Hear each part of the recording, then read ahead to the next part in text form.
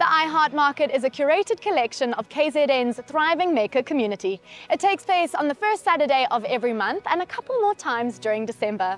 It showcases local designers and local foodies.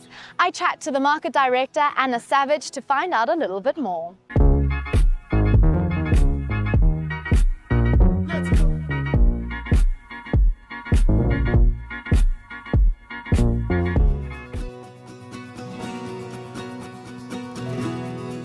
I'm sitting here with Anna Savage, who's the director of the iHeart Market. Thank you so much for joining us here on Local TV. We've taken a little walk through the market. It looks incredible. There's lots of beautiful, local and community-driven small businesses here. This started 15 years ago. How did it all begin and what inspired you to create the iHeart Market? At the time, 15 years ago, there wasn't a lot of people that were showcasing locally made products. I just realized that there was such an amazing creative scene happening in KZN, and I really wanted to provide a platform to be able to showcase those works. We started with 12 stalls on the street in Windermere Road, and from then it just grew. We had amazing success from the beginning, and we realized there was such a scope for this kind of thing. And as we grew, we had more and more potential traders approach us and say, I've always wanted to do something like this, but there's never been an opportunity for me to be able to sell my products.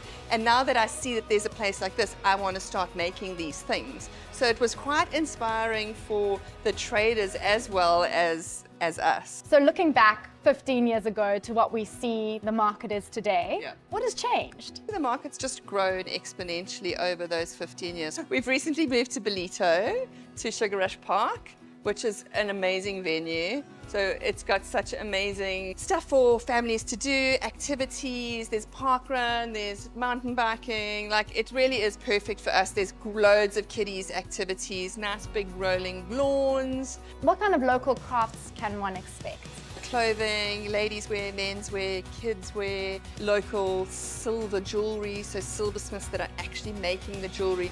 Nothing's mass manufactured, nothing's factory produced, nothing's imported. We've got deli goods, so like brownies, cupcakes, those kind of things, decor products, natural skincare products, so much more. A whole range of products on offer, yeah. So for someone who hasn't heard of the iHeart Market or has never attended, what can they expect when they come here? Expect to find a range of really creative, interesting products. We kind of wanted to do something that was the anti-mall, so it's not what you'd see at the mall. The nice thing about it is also that you get to meet the person who's actually made the products or designed the products. They tell you about their inspiration, how they make it. Maybe if you want to have something slightly altered or different, they can always help you with that.